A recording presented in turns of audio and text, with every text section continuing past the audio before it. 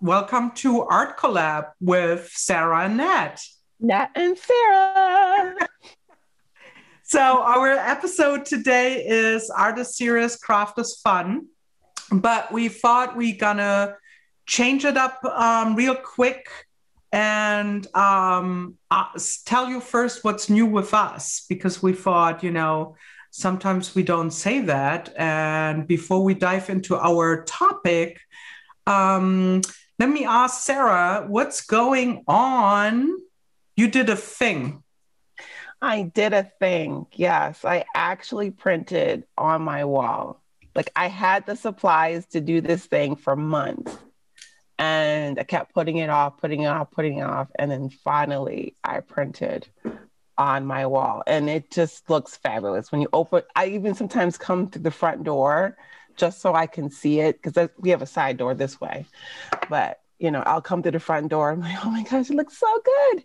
But I can't wait to add some artwork to fill up the wall. So that's the next step in this journey. Yeah, I posted the link to the YouTube video where you can see how she did it. And you should mention, actually, Sarah, that this is your brand new super Osballs. Sorry. Awesome. Elephant stamp. Yes. So if you do go to our foamies, they have available the small, the original one that I had made. And this one's going to be exclusive on my website. So I'm just waiting for my box to arrive so I can post it on my website. But this will be coming soon on my website. So yeah, check it out. And also check out Sarah's YouTube channel. You can subscribe, see all kinds of amazing videos. And I believe every Friday you're posting a new video, right? Yes. But this Friday will be what we're doing today. Right. And then you also said you're doing something. You gave me a link. So I'm participating.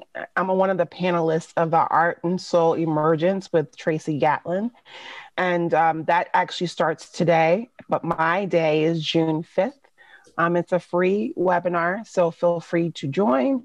And then each day there'll be a featured set of artists. But for me, this is one day because we went a little over. So I did like an hour and a half worth of content. So that's why I have my own day. I actually have not much to share. Besides that, I changed my studio up. So here's a little picture of that. I have a new desk and I put it in the middle of the room, and I changed everything up a little bit. So the view that you have of me right now is different as well, as you can see, maybe if you've joined us before. So I will post about that all soon. Did a little reorganization. I'm super happy with my new layout, and oh boy, is reorganizing studio a lot of work and crazy, and it never stops, right? And then I also worked on some patterns and new designs for Art Foamies, which I hopefully can share soon. So there's nothing to show, really. Maybe you see something in the background. There's a little peek of it, but I won't say much. And today's episode, we made a statement, right? We said art is serious, craft is fun, and we want to talk a little bit about what we think, or and we want to discuss this with you guys as well. Again, you can put questions in the Q&A and also chat with your friends on the chat. Talk about it. So what is art and what is craft? Is there even a difference? And we want to discuss this a little bit, and then we will dive into some other parts that are part of this discussion. So, Sarah. The reason why we want to discuss this is because I just feel frustrated by having to define what I'm making, whether it's art or craft is art. Like, why does it have to be named? It's something that I made. And if I declare it as art, then it is art. If I say it's craft, it's craft. It shouldn't be like a negative connotation to whatever I'm making. You know what I mean? And I also feel like too, as being a woman, you know, sometimes it's considered like craft is for women and then like art is for the guys. Like, you know, you've got the Picassos and the whatever, that's considered art because they made it, you know, or Jean-Michel Batiste, you know, all those folks made these things, but there are women who have done the same thing, but that's considered sometimes craft. And then the other thing too that I recognize, there's a show that comes on PBS called Craft in America, which I love. They only release like 3 episodes a year or something like that. And to see someone like an indigenous person create this basket, this like amazing basket. Yes, it has a purpose, but it's also beautiful and well made. And to me, that is art. But some people, it's craft. So I don't know how to quantify this or how we can move past this. But I think that we shouldn't put like too much pressure on people to define what they're doing and just accept, you know, what they're doing, you know, at face value. Yeah, I think it's an interesting thing because I would say the weird narrative sometimes is like art, if it's $2,000, it's art. If it's $200, it's design. And if it's $20, then it's craft, right? Like, I feel like sometimes there is this weird connotation of art has to be expensive and craft is like cheap. And I saw something that Anna Lou just posted. I always thought that art is craft, but craft is technique. As an artist, I try to use the best craft at my disposal. And for me, like there is no art without craft. Like you need to be the master of your craft, or, you know, in the moment that I do not have to think about how to use, like in the moment I forget how to do my craft, I can make art. There is no art without craft. That's my theory. Don't know. People might think different about that. Leslie just asked, but what about crochet toilet paper covers? Well, she's like pushing it right into our flesh and wants to know what we say about that. What do you think about that question? Or not the question, like what do you think, what would be an answer from your perspective? I think it's always, to me, I think it's up to the artist and what they assign it to. Because, you know, when I was in art school and we learned about Marcel Duchamp, the ready-mades, like this, he literally took a toilet and hung it on the wall and sold them. Right? I mean, like it's not something that he made, but he picked it up and he just put it on the wall. Like that to me is like he defined what he was putting on the wall, right? And I think, I don't remember which show it was, but it was that one artist who taped a banana onto the wall. Yeah. I was like, what? With duct tape, okay? But that was considered art. People came and took photos in front of it and all that good stuff. And it's just like, wow. And then for me, as being a book artist, I remember that semester where we had to define what an artist's book was. And every time that I'm like out, you know, talking to people and I say I'm a book artist and people, oh, you're a scrapbooker? No. So I was like, I had to like envision like a painter, right? A painter will paint the pages and make a book out of it. That is an artist's book. And people still don't understand. So literally I take photos of my work and put it on a website. So when people ask, I just go to the website and show this is what an artist's book is. Because that's me, I'm defining it. This is what it is. I feel like if I'm an artist, I take the things that I've made, like I'm a printmaker. I take my prints, bind it into a book. To me, that's artist. That's an artist book, right? Because that's me defining it. But I don't want people coming to me and telling me what my work is. You know what I mean? I'm defining it because I made it, right? And I just feel sometimes it's just a little frustrating to me, especially being a woman and a person of color. You know, always it's like, oh, you do little stamps, oh, right? And it's like you're minimizing my work. I'm literally taking a piece of something, carving it out, and making something from it. It's not little stamps that I bought from Joann's. It's like art, you know, my craft. And it don't minimize, you know, the work that I do. I think that it's such a loaded discussion for people, and I don't think actually it needs to be that loaded. Like, I feel like there's so many emotions about it. I agree that if you say it's art, then it's art. And I actually, I have a friend, Adam, who is a pretty prolific artist, and he has his art in museums all over the world. And, you know, like they have it in their collection. And he never went to art school. He basically dropped out when he was 16 out of school, and he knew he just wanted to be an artist.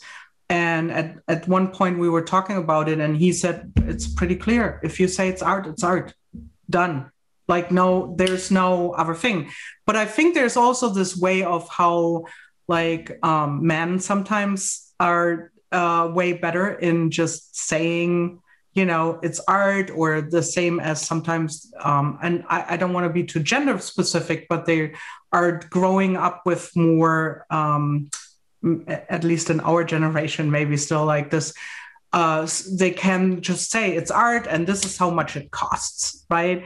Versus oftentimes we are like, I don't know, is it art? Can I really call it art? And I don't know what I should ask for. Can I ask for something? Can I ask for more money if it's defined as craft? Or, you know, people then say like negatively, oh, it's craft, you shouldn't charge that much. Like, really? Like, I don't get it. like, what do you see in it? Do you see anything in it? If you don't, then maybe it's not art in your view, but that doesn't mean that it's not art, like, for other people. I don't know. That just reminds me, when I used to make invitations for weddings, I had one bride. So it was a lavender set of invitations. I literally hand stamped, and then did like blind emboss on all the invitations, and did like a vellum overlay. And I remember her saying to me, anybody can just do this. Why are you charging so much for this? Why can't I just get cards from Michael's and make my own invitations? And I'm like, well, you can most certainly do that. But what you're getting is me. Like, you're getting personal, like, one-of-a-kind invitations that no one else will have. And you can look back on them and say, this is like a one-of-a-kind thing, a piece of art that was given to all my friends. And this is a representation of what your wedding is going to be like, and what the color scheme is going to be. So it's really in, you know, the moment of creating this thing. And, you know, I was like, yeah, go to Michael's and pay a little, you know, $25 and print it on your printer. It's not going to give you the same effect, the love and care that I'm going to give to creating this thing. And so, yeah, anyone can make invitations, but, you know, everyone has their own way of doing it. And I feel also like, I was thinking about this craft thing. I think craft makes you better. Like, you're working on it to make it better and better. And, you know, if you go back and look at the old books and the old invitations I made years ago, and you see what I do now, like, there is a progression and the level of things that I deliver today. because of all that time that I spent on my craft. So again, it should not be minimized. You shouldn't try to, shortchange, my work. Like if you go to Chipotle and you go into the line, you tell them what you want to eat, and then you say, well, I want guacamole. That's $2.50 upcharge. And you say, sure, add it. That's what you're paying for. It's an upcharge to have this work from this person, It reminds me of you mentioned Marcel Duchamp, and it reminds me of something that I once learned. And sorry that I forgot the name of the art the art piece, but it is it's a bicycle wheel on our little hocker. What's that in English? Oh no, it's a little like a little seating thing, like a little. Yeah. The spindle thing. Yeah. So I forgot what the name is, but the funny story that I heard, I was at MoMA and I took a class at MoMA, and you had a gallery walk was part of their classes, and their a stool. Thank you, Birgit. So it's a bicycle wheel on a stool. And the guy who was teaching the classes that Julie and I attended, he was a conservator for MoMA. And he told us this crazy story that the piece of art, of that artwork that came to MoMA wasn't the original of what Duchamp did. In fact, he had done it, and then he was traveling, he was going away, and everything that was in his studio got in the time was just sold off or thrown away, or and they were doing a retrospective of his work, and someone was looking at photos of his old studio in Paris and said, what about that piece? And he said, well, I don't have it anymore. And then they were like, well, can you recreate it? And he was like, yeah, actually, I could probably recreate it. But I want to have the same thing. I want to have the same. I got this bicycle wheel from a flea market or whatever, and the stool from somewhere else. So I need to do the same thing, but I need to source it kind of like the same way. So he put it together, the way how he had done his original artwork. And then this got sold to, or somehow ended up at the MoMA collection and was valued at an insane amount of money. Right? So it wasn't actually even the original piece anymore, but it was still done by him. So fast forward many, many years, it's in the gallery in the collection. And I forgot which time, it might have been in the 70s or 80s, what happened, you had less security in the museum. And what happened was that someone actually grabbed the wheel and ran out with it. He managed to get out of the museum, or maybe it was the 60s, whatever. He got out, we can look it up. And he got out with the wheel. And then he felt like, this is not good, what I'm doing. I'm going to get in trouble. He was an art student, apparently, which turned out later. He threw it over the sculpture garden and the wheel scattered. It was totally broken, right? True story. And so what do you think MoMA did? Because that piece, the artwork from Duchamp, is still at MoMA. It's in the permanent collection. If you walk through MoMA, you will see it. What do you think MoMA did? He asked us. Did they have a conservator sitting there piecing every single piece together, hours and hours, money and money? Or did they get a new wheel and just because it wasn't really what did they do? What you think? They went and got another wheel that was like it. Nope. What did they do? Put it together? They put it back together, hours and hours. I forgot. He said he put a price tag actually on it. It was insanity. and made it, they restored it. Yes. So it's interesting when you think about like art. What's art? Like putting it back together, then is the craft of putting it back together. Is that still the original artwork, which wasn't the original artwork? I mean, like these are all just names for something, right? Yeah. I thought it was such an interesting story. Like you look at something, I don't know. I mean, you could have sourced the same wheel from somewhere else, right? He did it before. Yeah. Why wouldn't you follow his method to find the wheel and add it? So is it still art? Is it still his art? Is it art? Well, I mean, if they recreated it, I mean, if they took the exact thing that he picked out and then put it together. So yeah, it's still his art because they just put it back together. Same thing happens with paintings. If it's, worn out or whatever, they go back and painstakingly trying to fix it. You know what I'm saying? And still hanging on the wall like, it's fully restored. Yeah. Original glory.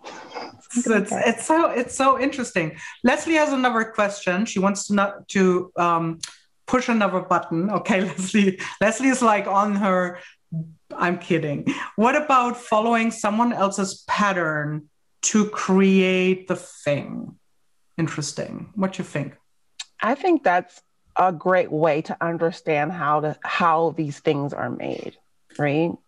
So if you go back to, let's say, the basket idea, right? And you wanted to learn from the indigenous person.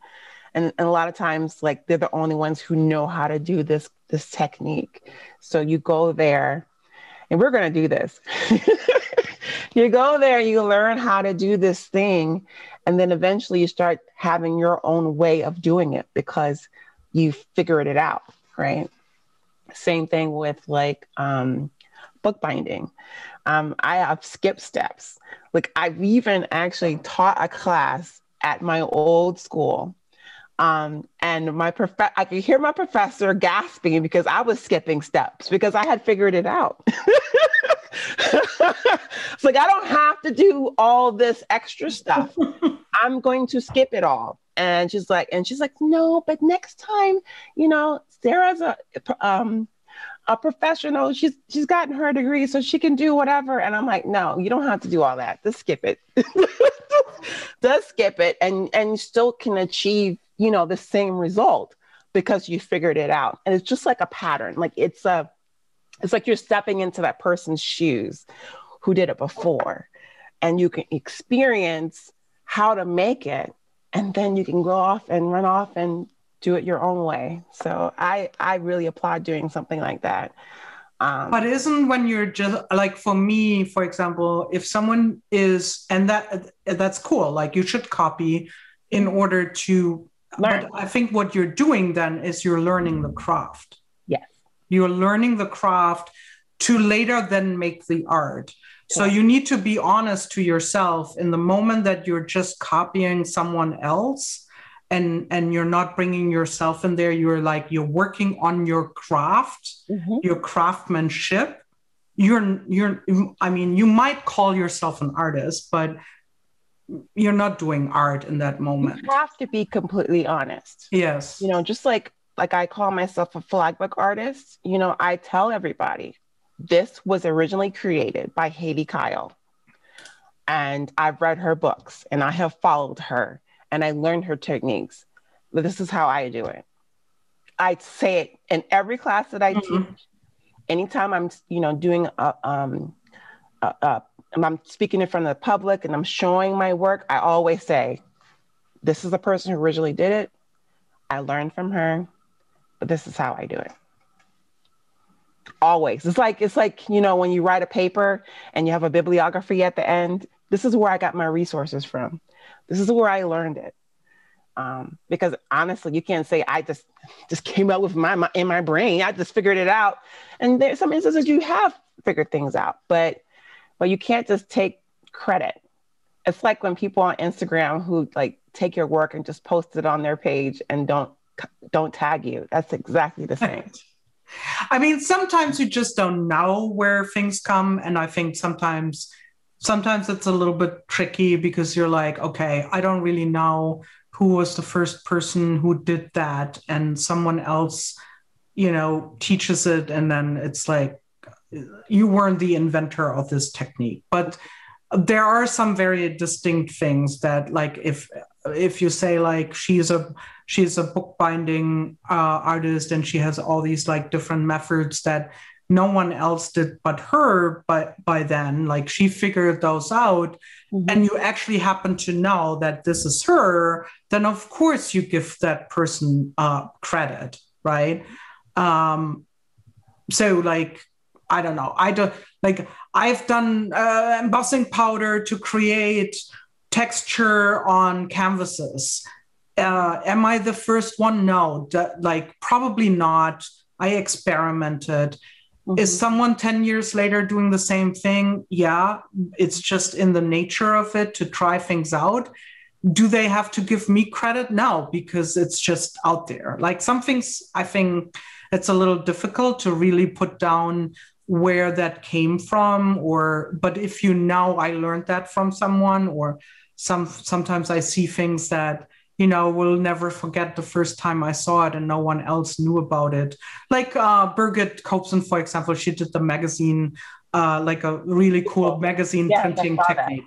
Yeah. I will never forget the first time she posted it years ago, and people went like, OMG. And now everyone has done like some sort of video on that. But I will never forget that she was the original source. Like, I happen to know that, right? So then I will give her credit, of course. So yeah, but it's like you're training the craft to make your own art. I hope. Well, I mean, this is how we think about it. Other people might be thinking differently about, is it, if you copy, can you call it art? Again, it's honesty, right? Yeah. Well, if you think about, like, say, Japan, I always go back to Japan, and you think about someone who, like, say, makes wasabi, and their father made it, and then their great grandfather made it, and then, all the way back. So it's like a long line of people.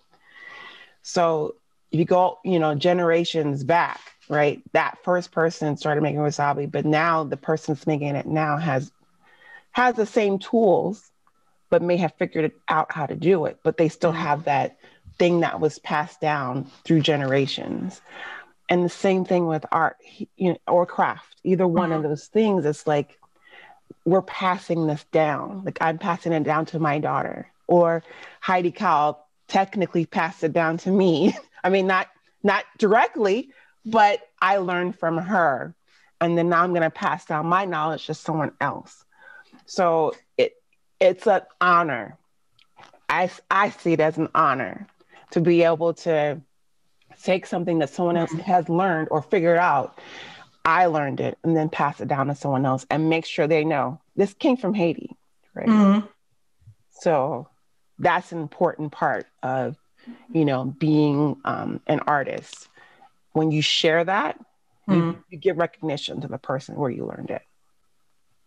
I mean, and then there's always also something about behind it, and we wanted to talk about that nervously a little bit, because we're going to touch on some pretty tough things that we're going to discuss. But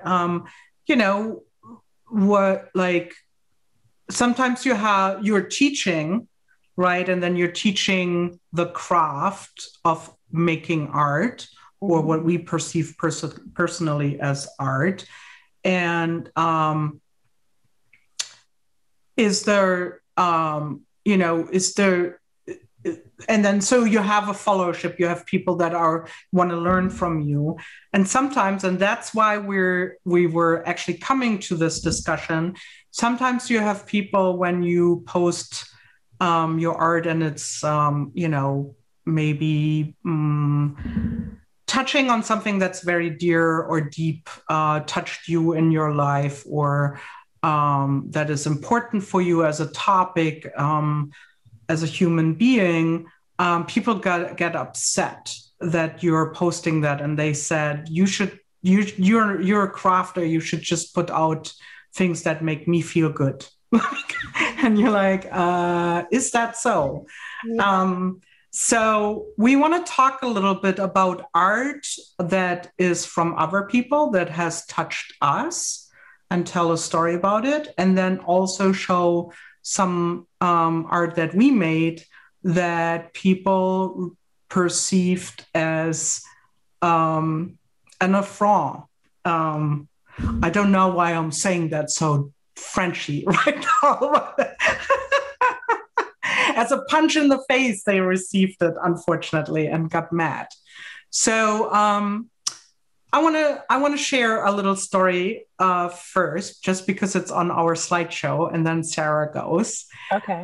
So many years ago, I think it was 2013 or 2012, my friend Julie Pfeiffer-Balzer visited me in Germany. It was the second time she came, and we went to in Hamburg, Germany, and we went to the Jewish Museum in Berlin.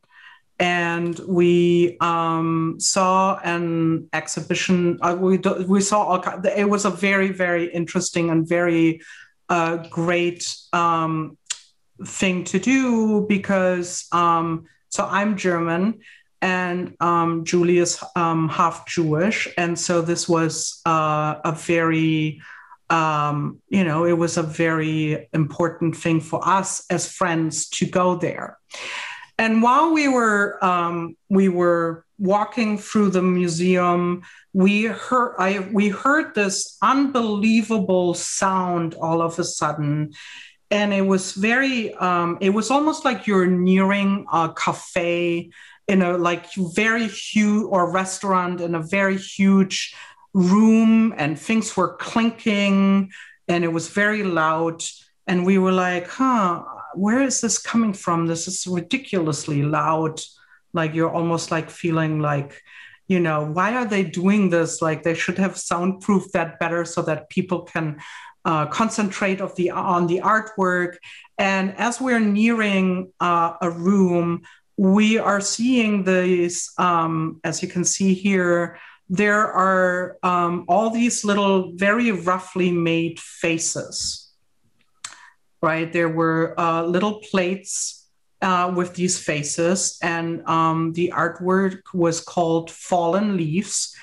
And actually, it was in this long room, and you were supposed to you were invited to walk over this, and that would make the sound. Here's Julie doing it. So I set my foot, the first step on it, and it was, I couldn't. I will play you a little video on how it sounded. I physically got ill just thinking about walking on these faces. Of course, also with the background of our history in Germany, right? So feeling like these are the fallen leaves, the died people that died or were killed. Let's not, make it nice. They were killed by us Germans, and so I physically couldn't do it. And here's how it sounded like.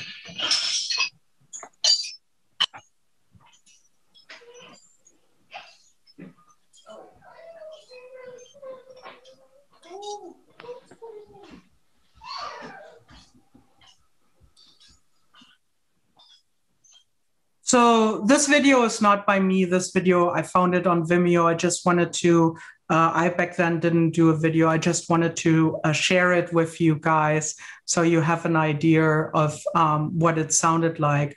And I was, there were so many thoughts in me in that moment when I saw that. I thought it was like, I don't know, just the ferocity of how it physically made me feel was just unbelievable, right? And I've never forgotten this piece of artwork, like never.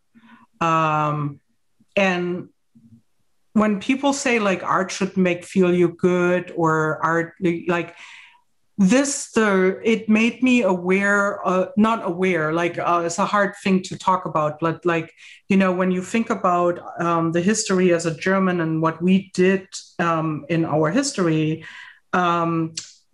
in that moment, like there are so many thoughts that you have, and it's like a screaming of, you know, you hear these,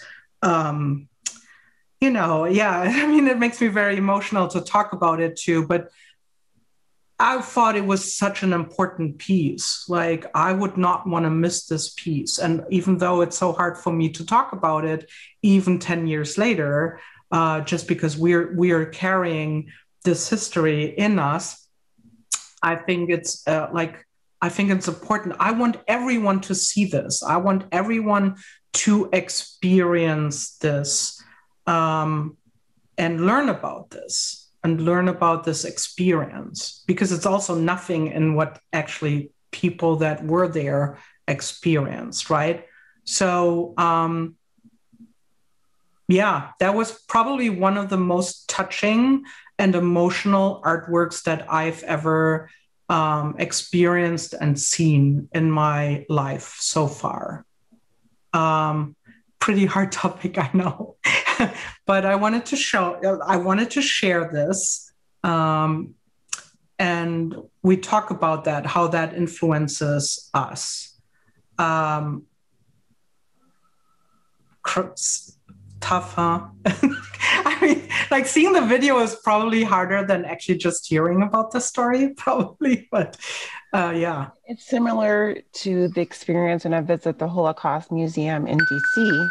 So there are two levels, or two main areas of the museum. There's a museum that takes you through like different artwork, right? And then goes off to the right-hand side. But then if you go to the left-hand side, there's this like timed experience. So you stand in a, which when you come down here, you have to come visit with me. But you stand in an elevator and they're telling you the story of, you know, what's about to happen. They give you a little book of a person that went through the Holocaust, but you're reading it throughout the experience, but you don't know if they actually make it until the end, because it tells you like this time you read this page, this time you read this page, blah, blah, blah. So right when you come out, you see like the bodies, the burnt bodies, like when you walk straight out. Then there's a section of just shoes. And you can smell like this. It was a smell, a visceral smell in that area. And so not only you're getting the visual experience, but you're getting the sense experience. And then the thing that really hit me the most was towards the end. And they had this like section or area where it showed a list of people that helped during the Holocaust. And it was so small, like people who actually went and rescued people.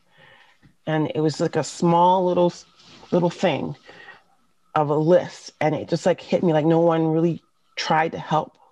I mean, people did, but I'm saying not that many people tried to help. And when you go through that experience, it's just like completely life-changing. You know what I mean? So I totally get it.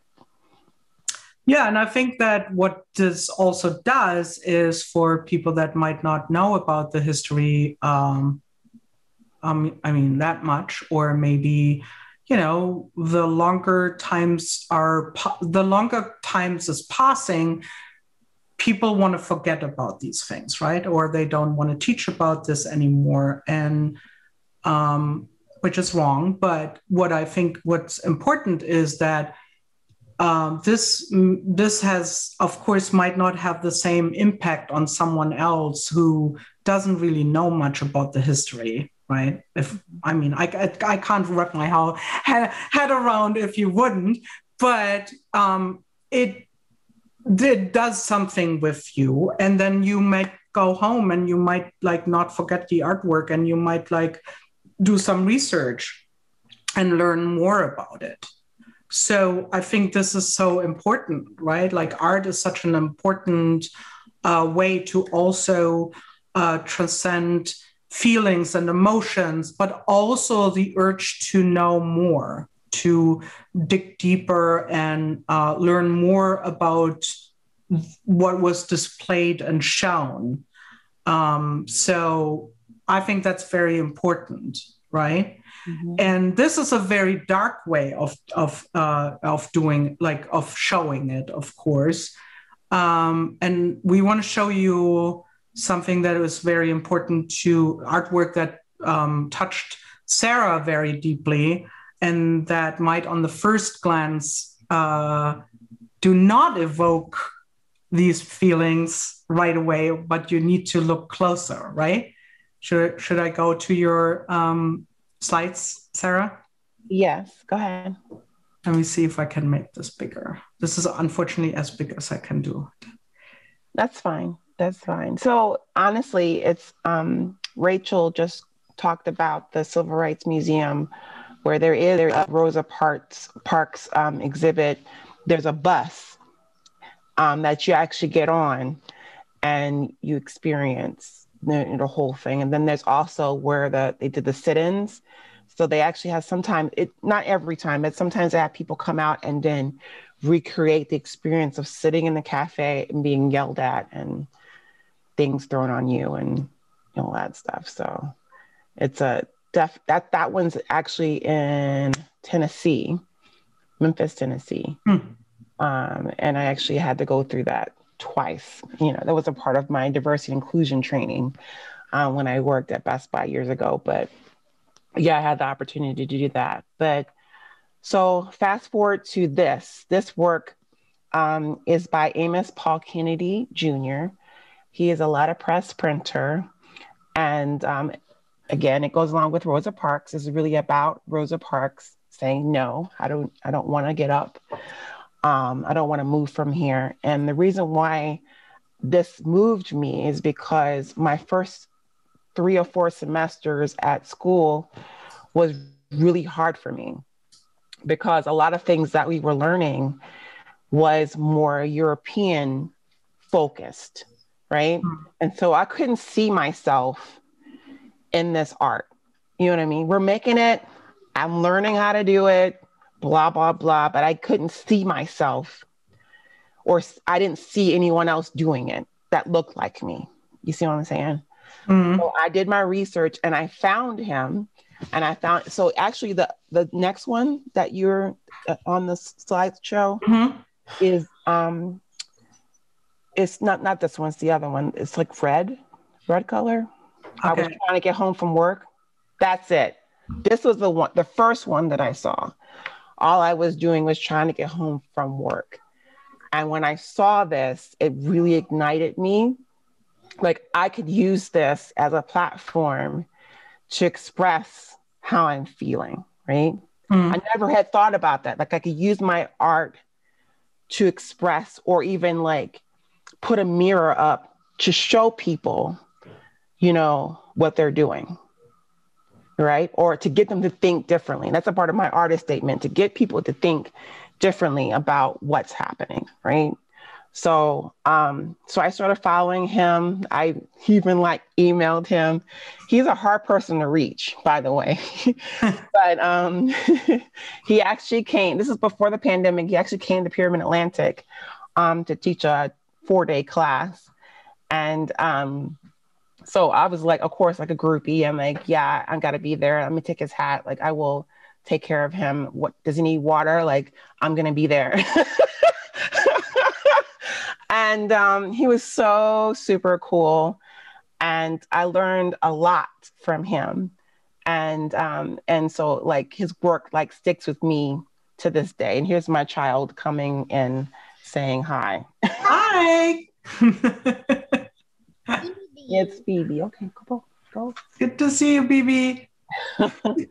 But so we can fast forward to the next slide. So So this is a work that I did for my thesis project. So the written thesis, which was like 50 pages, 50 to 100 pages. I did a lot of writing. My thesis was like, how does the visual representation of Jim Crow affect how we view Black people in the media today? So that was 2016. And basically what I did was I created this game. So there are 4 Black people, 2 adults, 2 children. And basically you pick a card and it'll say something to the effect like, Viola Davis just won an Emmy for How to Get Away with Murder. You take 1 step forward. Mm. And then if someone said something negatively about Black people, and I'm not going to give you an example. I'm not going to say exactly what it is because it's not really nice, but say something negative, right? Like people are the, N-word. You would set that person 10 steps back. Mm-hmm. And then, the first like African-American mayor of whatever town, you take 1 step forward. Someone says something negatively, you take 10 steps back. So it's just like how we feel as Black people every day. It's like we're trying to take a step forward and we keep getting set back. You know what I mean? So I wanted people to feel what that felt like by doing this game. And so there was 4 seats and people will pick a card and they go through. And so when we had opening night, I literally had people doing the game. Yeah. So they can feel. But I think the next step I'm going to do is actually have the stanchions bigger, like the actual pieces bigger. So you can put weights on it. So you have to pick that person up and then bring them forward and bring them back. So that's my next iteration of that. All right. So Black Lives Matter. So I created this stamp for Art Foamies. And I remember when it was being debuted. So like they were, the person, KP, she was going through and showing all the other artists that she was, debuting that day. And then she's like, yeah, I just, we're going to do a special release for Sarah Matthews. And this is her Black Lives Matter stamps. And so before that happened, you could see people chiming in, oh, that's beautiful, that's amazing, blah, blah, blah. And then when they featured my stamps, it was complete silence. I can attest to it. I saw it. Silence. No one said anything. And I was like, wow. But they're still on the site to this day, and I don't mind it. And I keep using them. I use them in a lot of different prints that I make because it's me. When I see the folks that have been killed or brutalized, I see my father, my brothers, my cousins, me, my sisters. I see us, right?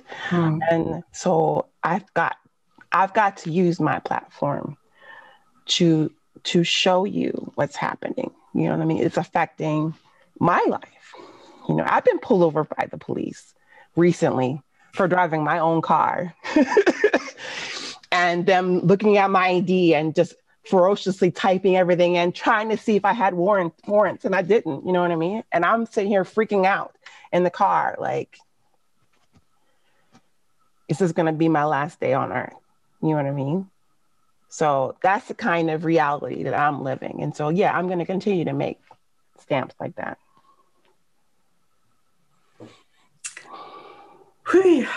And I remember when you told me about the story when you got pulled over with your car. Mm-hmm.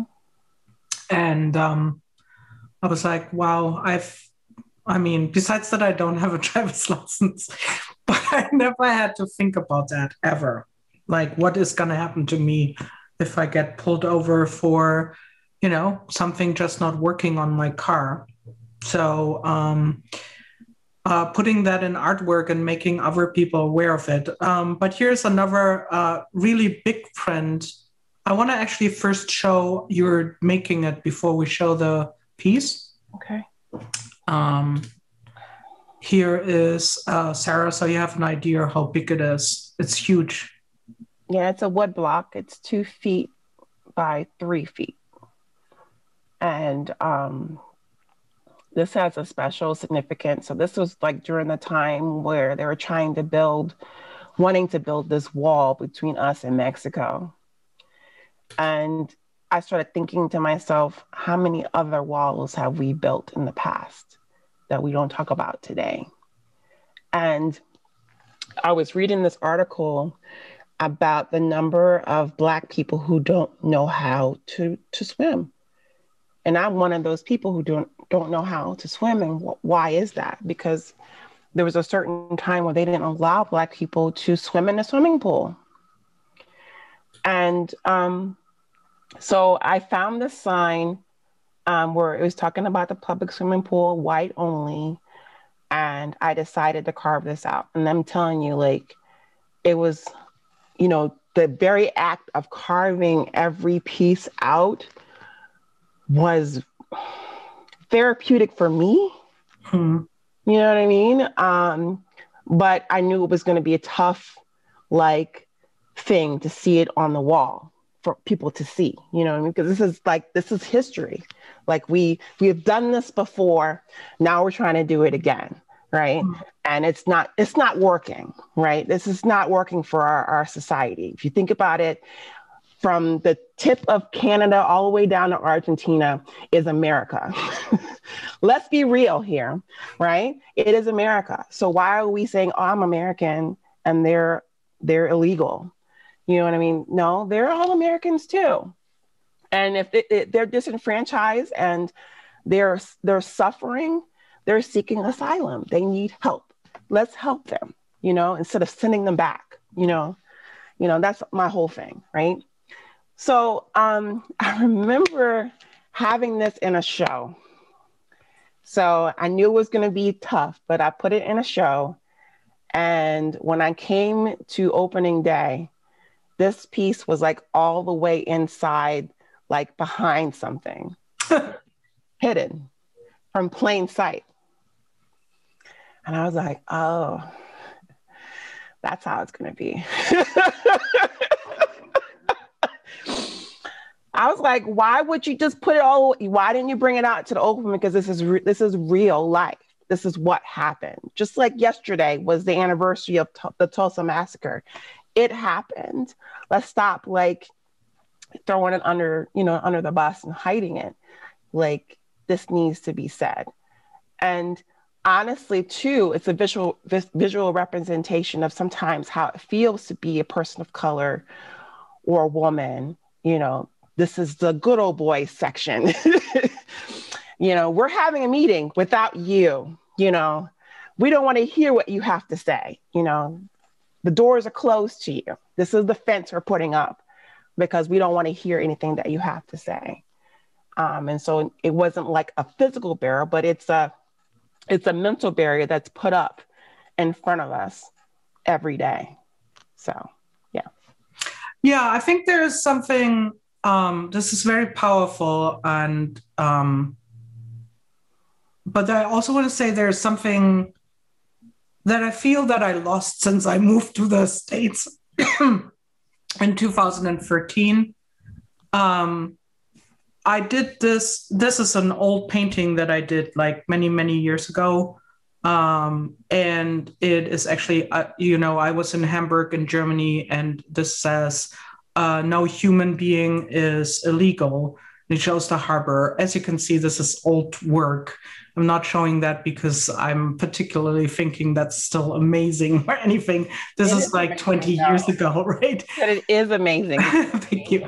But when I posted these things back then on my blog, or, I never had a feeling that this would be a big problem. I had like comments and people were telling me things. But ever since I moved to the United States, I feel like there is a huge censorship going on, where, and again, my experience is of course different than yours, right? I don't have the same experience as you, as a Black person, right? Like, that's like, I'm like the privileged person and feel like censored, right? Like, I just say, like, I'm way more careful. I started being way more careful and anxious because people were hammering things out all of a sudden, and saying, like, you can't post this, or, you do artwork that just says, vote. And people would write me and say, why are you alienating people? Like, you are alienating 50% of your followers. I got emails, and I was like, I don't even say who to vote for. I mean, it's kind of obvious that I'm, a certain mindset that I have, probably from the work that I do. But why do you feel the need? Why does it make you so angry? And back to what we talked about, the artwork that touched us, right? The artwork that invoked, like, very, very, very deep feelings in us. You with Amos Kennedy, and for me, for example, with the Holocaust piece. When I think about that, it's not the same, of course, but I'm saying, actually, good. If this invokes such deep feelings in you that you need to write me that I should shut up, or if it invokes such deep feelings in the people that they try to hide your piece of artwork in the gallery, in the exhibition, then actually work is done, man. Yep, I did my job. You did your job, right? Like trying to see that in a positive thing, like when people start to stifle you and to say, like, you cannot show this, you should not do this, then actually you did the very same thing that other artists did with us. You provoked a reaction. They understood the message. Mm-hmm. Yeah. And the funny thing is, they came to me at the actual event saying, that piece was so, it just hit you right in the head. And I'm like, it's all the way hidden behind a wall. Okay. If you see it, it hits you in the hat. Right? Oh, you're allowed to see it. You have to hide it because of that. Okay, fine.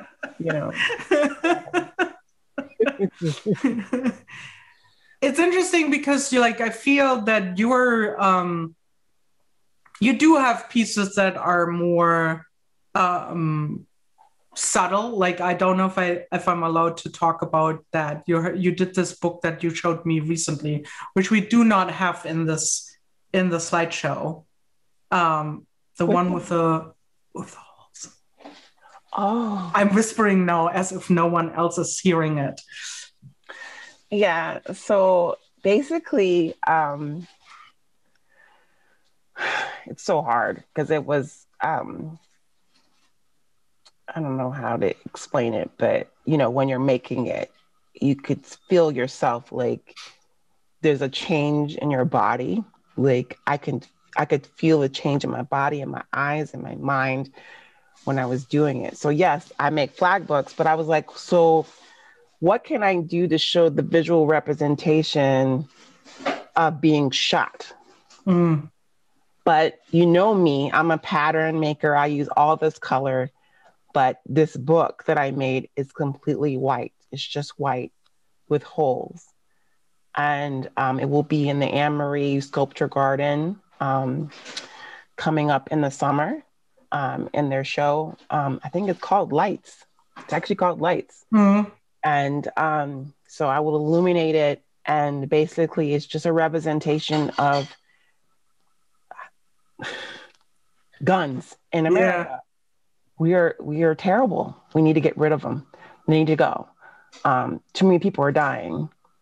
It's an epidemic along with a pandemic. It's all we're losing too many people to stupid things. So let's just get rid of them. That's my point of view. No, it's true. Yeah. But it was also interesting because Sarah actually sent me, we text each other fairly often. And you didn't even say anything. I didn't know you were making it. I didn't know any background. You sent me just a picture of the book. And I was like, oh, that's beautiful, because we also had watched their pottery show, and there was something that I had just seen where they made like lanterns, and they had poked out little holes. And so I thought like maybe that's what Sarah is referring to. And I'm like, this is so beautiful, like how the light comes through. And it is beautiful, unfortunately.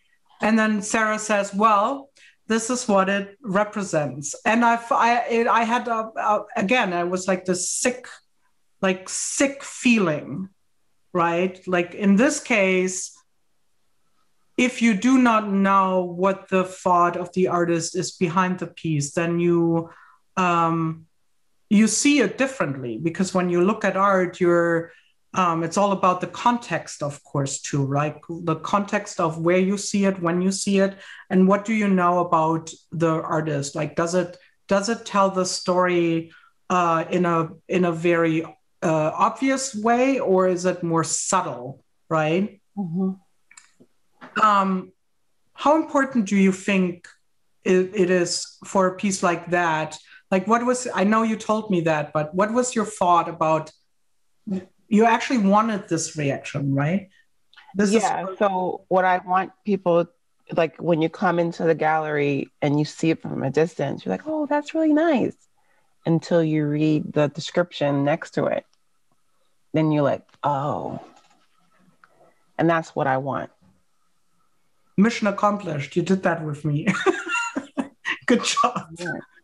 I want you to feel it. And you know where I got the idea from? When I watched this video, it was in Washington Post, and it was talking about Breonna Taylor. Mm. And they were shooting the holes. They were just shooting, not only from the door, but from the outside, through the screen door, right? And the bullet holes went all the way through to the neighbors upstairs, and then the side, they just didn't have any regard for anybody's life. You know what I mean? And so that's where I got the idea of poking the holes in the paper. I think what's so amazing about it too is that you made it as a book art, because it reminded me of like a book is like your life is a book, right? And there are chapters in this book, there are pages in these books that are not filled. Mm-hmm. Like they will never be filled with the story of these people. So for me, it's so symbolic that this is a book and there are unwritten chapters because these people were taken, killed, died through the hand of guns. So I thought that is so. And then also it's a story, the same story over and over again. Right. Haven't learned from it. What's the definition? That's the definition of insanity. We keep doing the same thing, expecting a different outcome, and we keep having the same outcome. Someone dying. So that's what it means. Right. So the question then is, and it's weird because we're trying to cram this into an hour, which could be like... We already went over. Yeah, we're already over, which could be like, like a series almost. But question is like, when we post something like that, or if we share this, then, and like, we are not... This is who we are, right? Like, this is who we are, and that defines our life and our thinking and everything we do. So you can't take that away and say you shouldn't post that if you're teaching art, or if you're You should only do like the feel good things if you're like, you can't separate the one from the other, because our craft is there to make our art. It belongs together for us, but it also, this is us, like this is who we are and what drives us, right? This is how we are made. This is, the things that we're doing, the things that we're learning. This is how we are becoming the artists that we want to be, right? And the thing is, it's like people can try, like we were talking about last month. Please tell me I can't do it. And please tell me that I shouldn't be doing this. Please tell me, because then I'm gonna really do it. Watch me. Watch me. You know what I mean? Like, I'm not gonna give up. So because I've watched when you go to YouTube and you see your analytics, which I don't recommend that you read all the time. Just don't do that. But I do pay attention to likes and unlikes, and it doesn't matter if you like or unlike one of my videos. It's still engagement, so it really doesn't hurt me per se. But I feel like people tend to unlike things that push the boundaries. Mm. But we're not Nutella, like not everyone has to like us. Yeah. I totally get it. And then I was like, I know I'm doing right when you get some unlikes, or you get like, oh, that's ugly. I actually got a couple of those. That's ugly. Or you're a piece of, what? Yeah. It's like, oh, I'm doing the right thing. I know I'm on the right track. Don't watch me next. I'm going to do something even more, because people need to know. They need to understand, Yeah. Your aunt says, continue to tell the story of the ones who have paid the price because they can't speak. You're their voice through your art. That's beautiful. Thank you, Auntie. That's so true. So that was a tough one, I'm sure. And I hope, thank you guys for sticking with us and, let us talk about this. I know that was, we would love to hear a little bit about what you're thinking. Maybe this has to sit a little bit more. Maybe you have some questions, and we can always make maybe a second part to that, so that we can answer more questions that you might have, or, things that you want to tell us about it. But to finish this up, sorry, again, it's like so abrupt, but our next episode will come up on Tuesday, July 6th at noon again, and we will talk about the art of self-care. And I hope you will come back and don't hate us, or maybe we can't do anything about it. Maybe we have to rest after that conversation. I know. We'll come back to it. We promise. We will come back. Yeah. We will not always do it like this. Was a heavy one, we know, but it was very important. We wanted this discussion. We wanted it. Thank you so much, everyone, for coming. Thank you. Have a wonderful week, and see you soon. Bye. Bye.